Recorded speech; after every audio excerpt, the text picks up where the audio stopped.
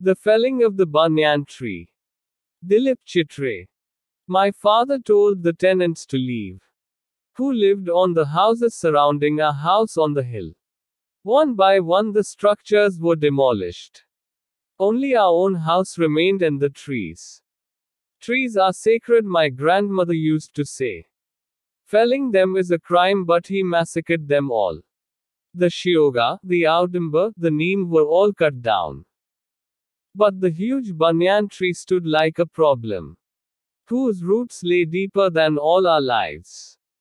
My father ordered it to be removed. The banyan tree was 3 times as tall as our house. Its trunk had a circumference of 50 feet. Its scraggy aerial roots fell to the ground from 30 feet or more, so first they cut the branches, sawing them off for 7 days, and the heap was huge.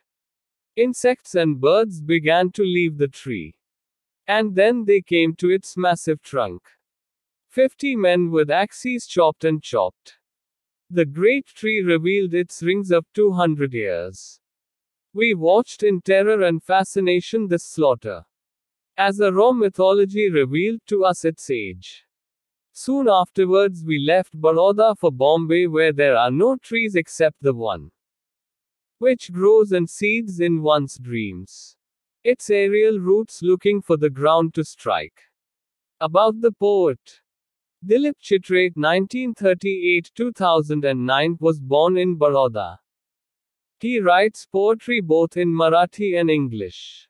Traveling in a Cage, from which the poem selected here has been taken, was published in 1980. Apart from poetry, Chitre has also written short stories and critical essays.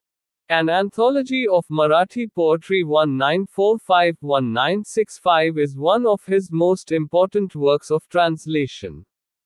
He sees poetry as an expression of the spirit. He lives and works in Mumbai.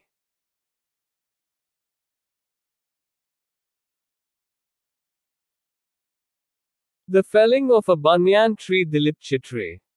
Summary. The Felling of a Banyan Tree is a lyric poem written by well-known Indian poet Dilip Chitre. The poem is about the cutting down of an ancient banyan tree that stood in the yard of the poet's ancestral house.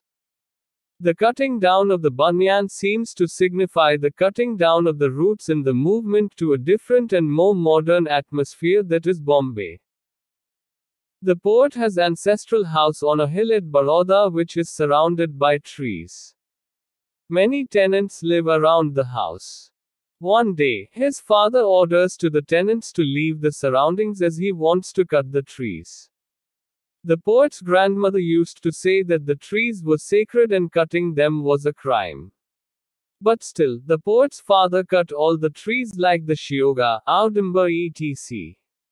There is a banyan tree which is huge and 200 years old, and which has become problematic for poet's father. Finally, he decides to cut it and orders to massacre it. It is being cut by 50 men for 7 days. The trunk of it is very huge and its aerial roots are gone very deep in the ground.